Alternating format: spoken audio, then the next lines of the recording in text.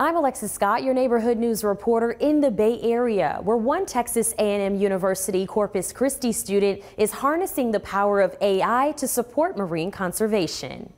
Coastal and Marine Systems Science doctoral student Miranda White gained interest in integrated environmental science while studying at Bethune-Cookman University in Florida.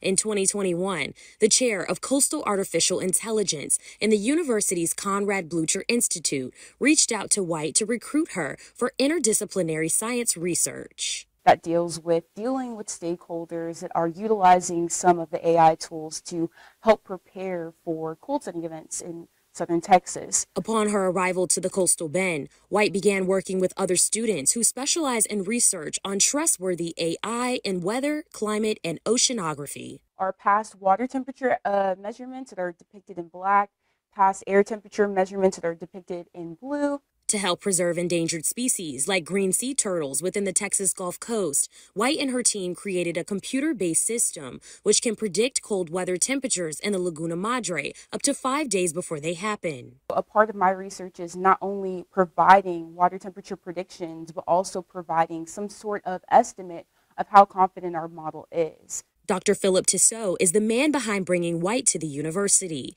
He has worked in coastal AI for more than 25 years and said the research that White and her team are doing will be revolutionary in the future of protecting our coastal ecosystem. A lot of the things we do now, a lot of the big decisions come from the students because we need as many people as possible who know what AI is to develop the AI, to advise how to work with AI. White's research models also help many coastal groups like the Texas State Aquarium Wildlife Rescue Center.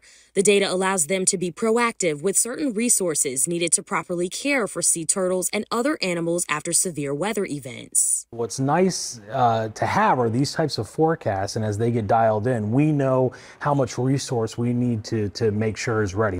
I don't believe this rescue program would be what it is without Texas A&M Corpus Christi. White's contributions to artificial intelligence of environmental science was also recognized by the American Meteorological Society, where she won first place during their annual conference.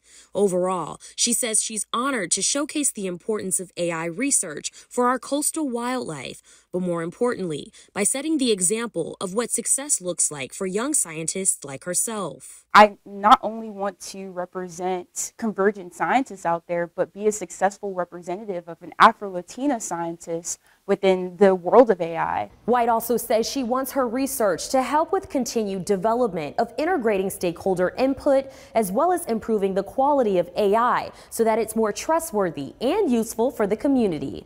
Covering your neighborhood in the Bay Area, Alexis Scott, Chris 6 News.